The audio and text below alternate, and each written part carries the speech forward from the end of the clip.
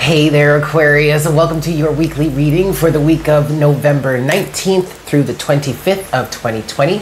Thank you guys so very much for tuning in. So please keep in mind that this is a general reading, so please take it as it resonates and leave what doesn't.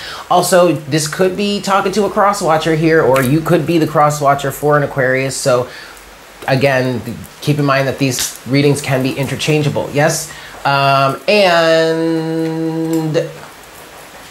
Yeah, I think that's pretty much it. I do have a storm going. It's raining a bit. So, and there's a little bit of thunder. So hopefully that's not too distracting for you guys. Yeah? All right, Aquarius, let's just get into this here and see what we've got for your week. Yeah. Okay, here we go.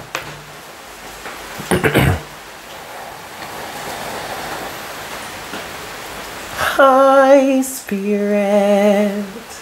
Please make me a clear channel for all Aquarians at this time. Please bring forward the best messages to serve the highest good of all involved for the week of November 19th through the 25th of 2020.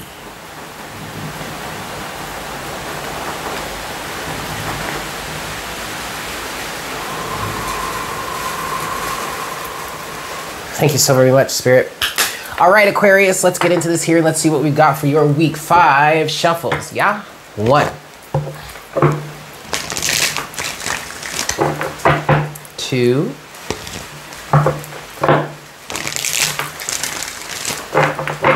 3,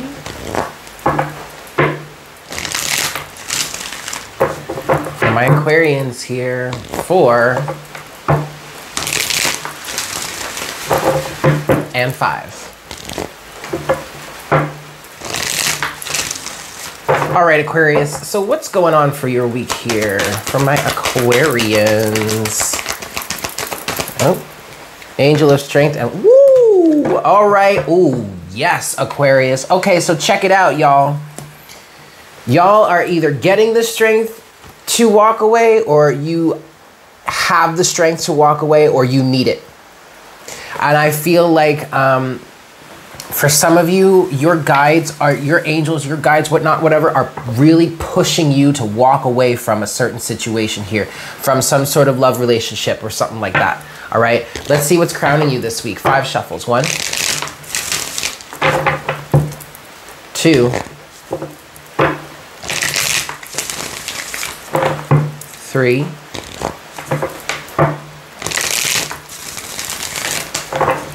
4,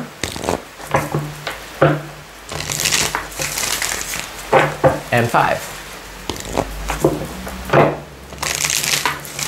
All right, Aquarius. So, what's crowning you this week?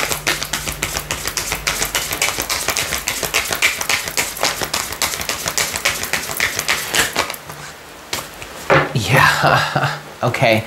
What's crowning you? You have taking risks and wisdom. All right. So here's the thing that I'm picking up on so far for you, Aquarius. Some of you are involved in a relationship that is extremely toxic and very controlling. I'm hearing mind control, a lot of mental manipulation, emotional manipulation, and you're finally either getting the strength to walk away, or you're needing to gain that strength. I'm hearing someone saying, "How dare you walk away from me?" And I don't know, I mean, this could be a toxic masculine, this could be a toxic feminine, it doesn't matter. But now there could be some situations in which some of you guys are maybe somewhat codependent on this individual that you're with, whether that be financially or emotionally. And so that's where taking the risk comes in for you. But to be quite honest, there's a great deal of wisdom involved in making this decision to walk away from this relationship. Whether that be you're gaining the wisdom from like a reader, like myself, or somebody that you really cherish, or someone whose opinion you really you really respect their opinion or their point of view. Or you've learned enough in this relationship to say, okay, it's time to go, right? Let's look at what's grounding you or what your driving force is this week. 1,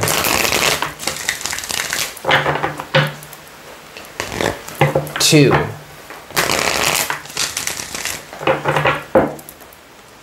3, and 4.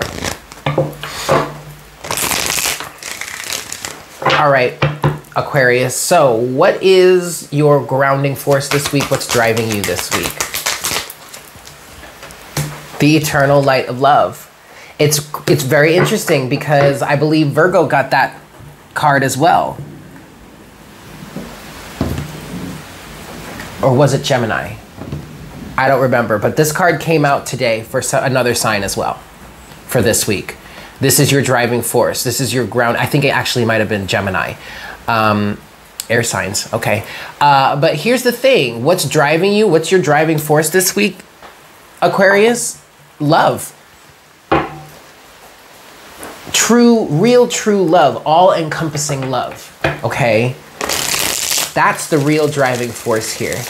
The unconditional love that the universe holds for all of us. It's like you've connected into that. You've tapped into that somehow. And that's opening your eyes, providing you with a pathway, providing you with a doorway to move forward, providing you with a way to manifest. The Magician here, the Fool, the 10 of Cups. Yeah, dude.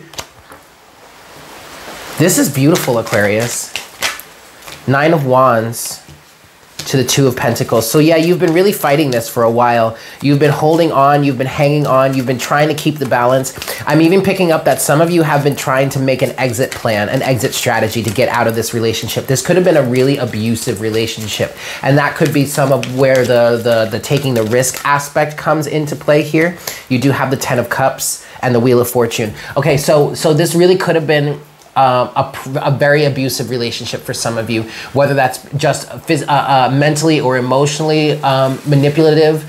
I really hope it's not physically abusive, but anything is possible, so okay.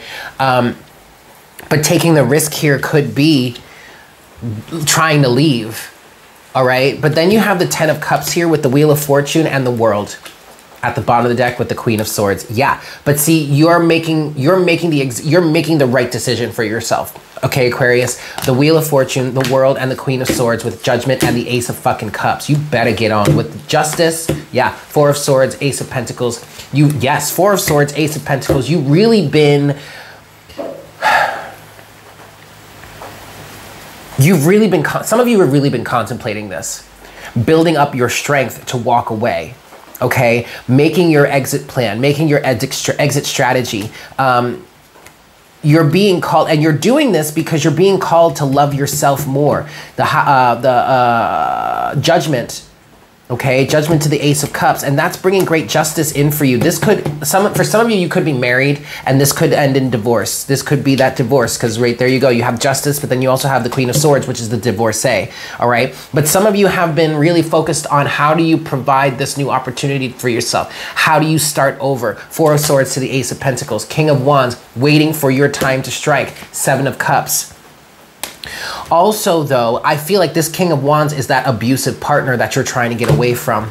7 of Cups, Smoke and Mirrors to the Tower, and the Queen of Pentacles, because you know your worth now, Aquarius. I love this. Okay, I'm going to leave this here, and I am going to... We're going to go a little bit deeper into this, Aquarius. We're going to look at... we're going to go deeper into the story for you, or we're potentially going to look at some timelines you need to be aware of. But we're going to do all of that over on Patreon, yeah? Patreon.com/Divine Conversations. I'm sorry, I'm watching my cat try and like curl up into this one little space. Orion, you are a riot. Anyway, sorry. Patreon.com/Divine Conversations. Yes, the link can be found in the description box below. But before we move over there, I want to get a closing message for the first half of this reading. We're going to get that oracle guidance from the Indigo or Angels Oracle deck. Yeah? 3 shuffles for you, Aquarius. 1, 2,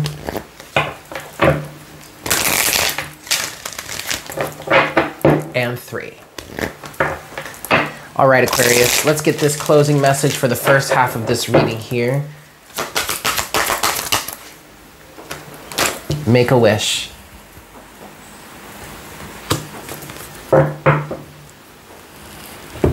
Make a wish. The universe will provide it to you. Happiness abounds. You have the right to be happy. You have the right to want to be happy. So make a wish, Aquarius. And let the universe, watch the universe deliver. Okay? I love you guys. Thank you so much for tuning in. I hope this was helpful for you. And I look forward to connecting with you again for our next reading very, very soon. Yeah? Take care. Mwah! Bye.